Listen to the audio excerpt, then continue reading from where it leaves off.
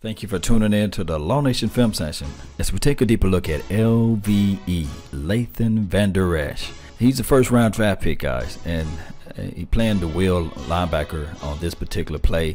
And to me, he pursuit to the ball, just a little hesitant. It's his first game, so you got to get the rookie legils off of him.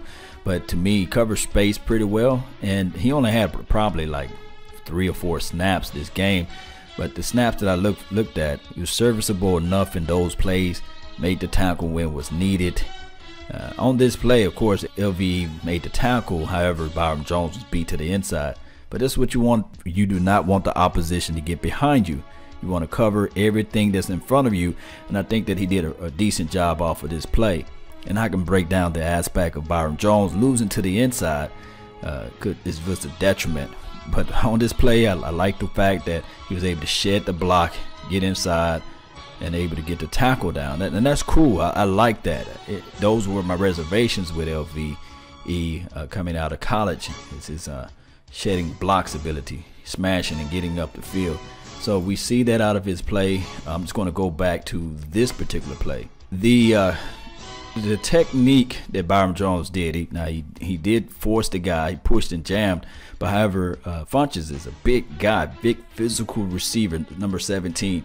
He was able to win into the inside, and that's the problem. The redirect didn't work. Anchor, punch, number 17 won the route in the inside.